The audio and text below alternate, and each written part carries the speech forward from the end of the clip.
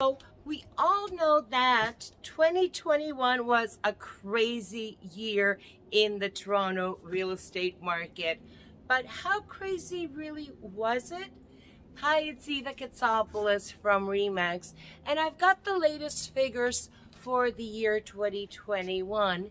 So basically, in 2021, we've had a record 121,700 properties sold in the Toronto real estate market, which is up 7.7% from the record high of 113 that we had in 2016.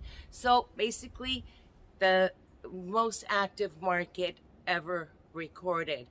Now, we've had unprecedented demand in 2021 despite the waves of COVID, which was up against a very tight supply of homes available for sale, which has resulted in not only homes selling quickly, but selling in multiple offers and in bidding wars.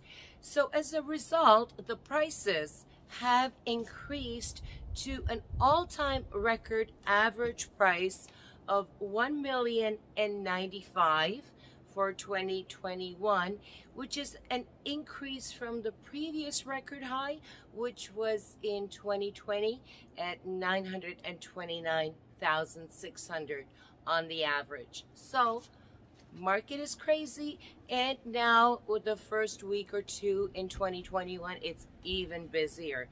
So for sellers, this is a rare opportunity to get your absolute dream price and have your home sold very, very quickly.